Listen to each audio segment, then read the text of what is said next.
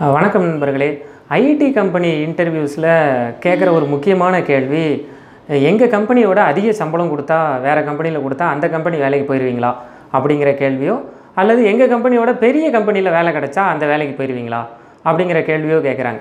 இந்த மாதிரி கேள்விகள் கொஞ்சம் ட்விஸ்டான கேள்வி. அப்போ இந்த கேள்விக்கு உங்களோட அதிக சம்பளம் கொடுத்தாலும் நான் வேறு கம்பெனிக்கு வேலைக்கு போக மாட்டேன் சார் அப்படின்னு சொன்னால் அதை உட்காந்து இன்டர்வியூ பண்ணுற ஹெச்ஆர் நம்ப மாட்டார். இல்லை சார், நான் அந்த கம்பெனிக்கே வேலைக்கு போயிடுவேன், அதிக சம்பளம் இல்லை பெரிய கம்பெனிங்கிறது தான் பார்ப்பேன், அந்த கம்பெனிக்கே நான் வேலைக்கு போயிடுவேன் அப்படின்னு சொன்னால் உட்காந்துருக்கிறவர் வேலை தர மாட்டார். அப்போ இந்த சூழலில் அந்த கேள்விக்கு எப்படி பதில் சொல்கிறது அப்படிங்கிறத தான் நம்ம பார்க்க போகிறோம். கொஞ்சம் யோசித்து பாருங்கள். ஒருத்தர் இன்ஜினியரிங் முடிச்சிருக்கார். இன்ஜினியரிங் முடித்த ஒருத்தரை கூப்பிட்டு உனக்கு மாதம் 1 லட்ச ரூபா சம்பளம், எங்கள் கம்பெனியில் வந்து அக்கௌண்ட்ஸ் வேலை முழுக்க பார்க்குறியா அப்படின்னு கேட்டால் என்ன பதில் சொல்லுவார் அவர்? சார், எனக்கு அக்கௌண்ட்ஸ் எதுவுமே தெரியாது அப்படின்னு தானே சொல்லுவார். அப்போ 1 லட்ச ரூபா சம்பளம் அங்கே பெருசாக தெரியல. 1 லட்ச ரூபா சம்பளம் கொடுத்தாலும் அக்கௌண்ட்ஸ் வேலை தெரியாது அப்படிங்கிறது தான் அங்கே முக்கியமான விஷயம். அப்போது ஒரு வேலையை சம்பளத்தை பொறுத்து முடிவு பண்ணக்கூடாது. வேலையை எதை பொறுத்து முடிவு பண்ணணும்?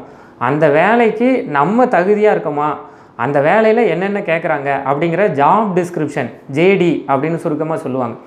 அந்த ஜாப் டிஸ்கிரிப்ஷனும் நம்முடைய படிப்பும், அந்த ஜாப் டிஸ்கிரிப்ஷனும் நம்முடைய அனுபவமும் பொருந்துதா அப்படிங்கிறத தான் பார்க்கணும்.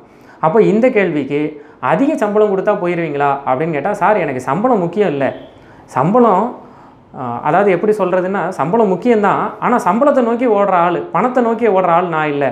நான் இந்த இன்டர்வியூக்கு உங்கள் முன்னாடி வந்து உட்கார்ந்துருக்கிறதுக்கு காரணமே நீங்கள் கொடுத்துருக்கிற ஜாப் டிஸ்கிரிப்ஷனும் என்னுடைய படிப்பும் என்னுடைய அறிவும் பொருந்ததுங்கிறதுக்காக தான் உங்கள் முன்னாடி வந்து உட்காந்துருக்கேன். அப்போது வேறு பெரிய கம்பெனிக்கு போவீங்களா, அதிக சம்பளத்துக்கு போவீங்களா அப்படின்னு கேள்வி கேட்டால், பெரிய கம்பெனிங்கிறதுக்காகவோ அதிக சம்பளங்கிறதுக்காகவோ நான் போக மாட்டேன் சார். நான் போகிறதா இருந்தால், இன்னொரு கம்பெனிக்கு போகிறதா இருந்தால் அந்த ஜாப் டிஸ்கிரிப்ஷன் பொருந்து நான் வேணால் போவேனே தவிர பெரிய கம்பெனியோ அதிக சம்பளமோ என்னையை ஈர்க்காது. நீங்கள் கவலைப்பட வேண்டிய தேவையில்லை. உங்கள் கம்பெனியோட ஜாப் டிஸ்கிரிப்ஷன் இன்றைய சூழலில் என்னோடய வேலை, என்னுடைய படிப்புக்கும் என்னுடைய அறிவுக்கும் பொருந்துது, அதனால் நான் கட்டாயம் உங்கள் கம்பெனியில் தான் இருப்பேன் அப்படிங்கிற பதில் அதுக்கு ரொம்ப பொருத்தமான பதிலாக இருக்கும். நன்றி.